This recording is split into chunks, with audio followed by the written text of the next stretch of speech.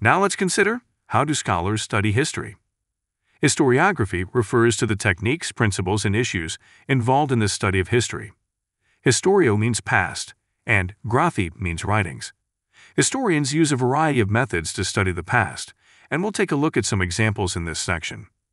Many of psychology's earliest contributors published their work in books, magazines, and journals, wrote extensively in their personal journals, and exchanged written letters with other experts. By studying these historical writings, scholars gather a great deal of information about the development of psychology over time.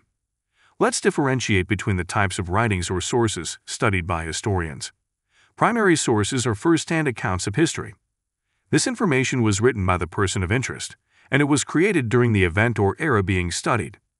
Examples of primary sources include autobiographies, letters between two or more people, research notes, diary entries, and speeches. If we are interested in learning about Sigmund Freud, his letters to Carl Jung and Alfred Adler are a primary source of information. Secondary sources are second-hand accounts of history written by someone other than the person of interest, and it was created after the event or era has passed.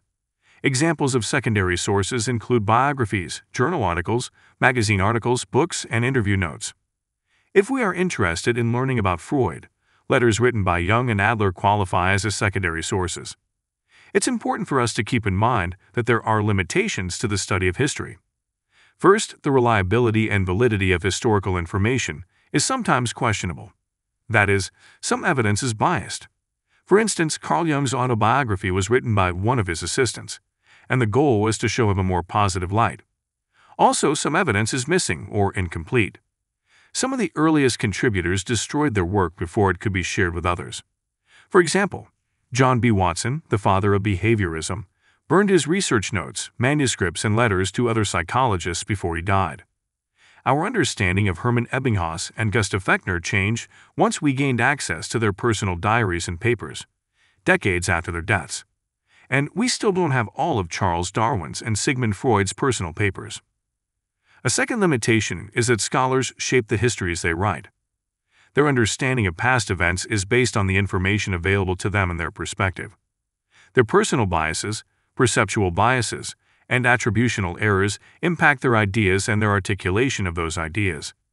An example of this is Edwin G. Boring's version of history was filtered through his mentor, Edward B. Titchener, the father of structuralism. Titchener preferred experimental psychology over applied psychology, and he influenced Boring to basically ignore the contributions of the latter in his famous history book. Another example is that one of Sigmund Freud's biographers downplayed the extent of his cocaine use to help protect his reputation. Keep in mind, too, that different historians may interpret the same historical event or contribution differently. Some are more accurate than others, but it can be challenging for everyday people to know which historians do their homework. Fortunately, historians recognize the limitations of their methods and do their best to overcome them. As they find new sources and gather more information, their initial understanding of an event may evolve, slightly or drastically. So what you learn in these lectures could change by the time the next generation takes this class in 25 years. When scholars study the past, they try to use what is called a new history approach, which involves three concepts: historicism, external histories, and naturalistic histories. You'll learn about each of these concepts in the next parts of this lecture.